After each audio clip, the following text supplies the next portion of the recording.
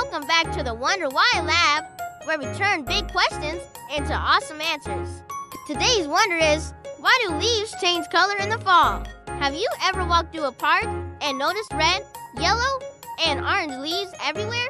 Let's find out what's really going on. Most of the year, leaves are green.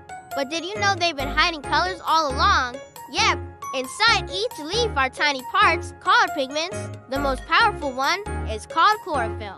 Can you say that with me? Chlorophyll? Chlorophyll is what makes leaves look green. It's like a super solar panel that helps the tree make food using sunlight, a process called photosynthesis. But when the weather gets cooler and the days get shorter, trees start to slow down. They don't need to make as much food.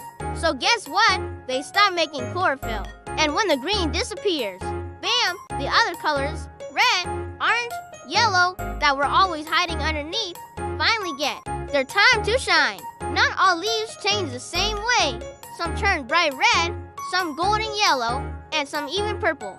It depends on the type of tree and where it grows. Now it's your turn. What's your favorite fall leaf color? Drop it in the comments below. And next time you're out on a walk, see how many leaf colors you can spot. Try this, collect a few colorful leaves, and make your own fall leaf art at home.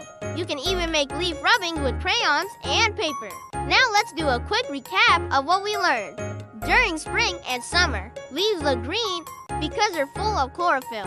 When fall comes, the trees stop making chlorophyll and the green starts to disappear. Red, yellow, and orange colors were already hiding in the leaves. We just couldn't see them before. In the fall, as chlorophyll fades, the hidden colors come out, turning trees into a rainbow of amazing colors. Pretty awesome, right? Thanks for exploring the fall leaf mystery with us here at the Wonder Why Lab. Don't forget to hit like, subscribe, and click the bell so you never miss a fun science adventure.